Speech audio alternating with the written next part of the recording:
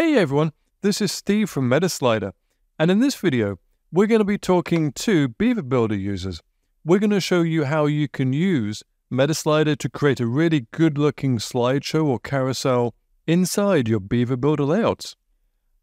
I have a new WordPress site here, and I'm going to go to the plugins area, and I'll install both Beaver Builder and also MetaSlider. First, let me get Beaver Builder. And next, let me get MetaSlider.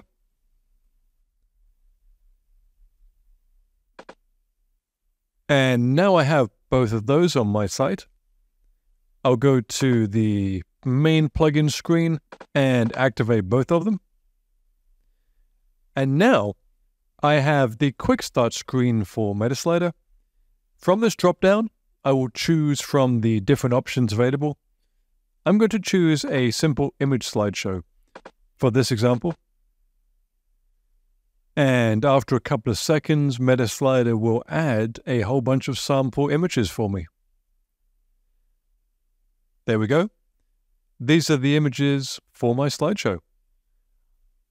If you scroll down to the right side, you can see the shortcode you can use to add these to really any part of a WordPress site.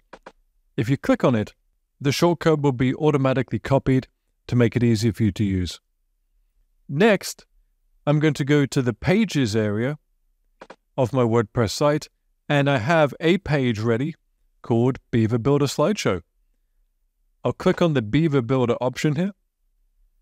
I'm now taken to the main Beaver Builder editing area, and I can start to hover my mouse over different areas on the page. If you see something much narrower than this, that will be based on your theme. Your theme is going to control how wide this area is. I have the default WordPress theme, which gives me a full width area here. Your theme may show something slightly different. What I'm going to do is add my MetaSlider slideshow to the Beaver Builder layout. And I'm going to do that by clicking on the plus icon in the top right corner. I need the WordPress widgets option up here. You don't need standard modules. You need WordPress widgets. And if you choose that, MetaSlider should be one of the options that you can drag and drop onto your site.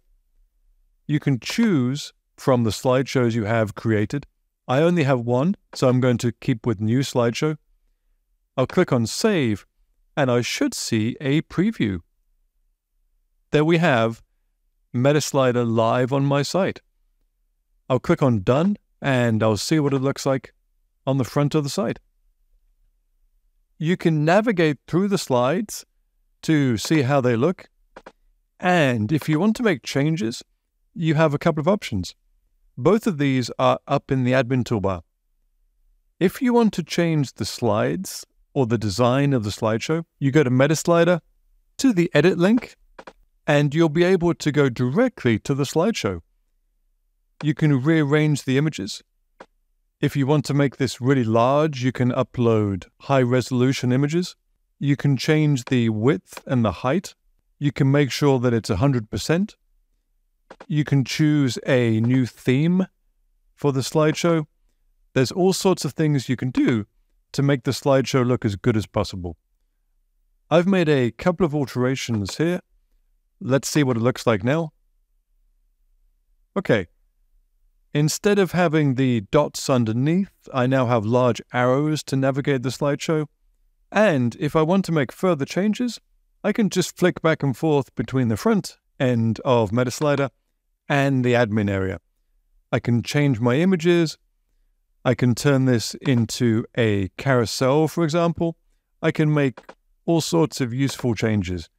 MetaSlider really has a ton of stylish options for you. This is what happens if you choose carousel mode. If the images are smaller than the space, you'll get multiple images on the screen at one time.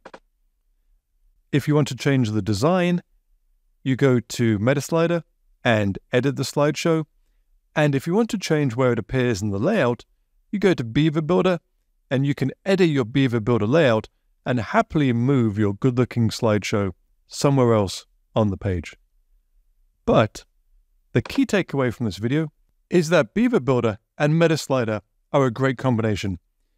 You can use the Beaver Builder plugin for free to create beautiful layouts, and you can use the MetaSlider plugin to create beautiful and powerful slideshows.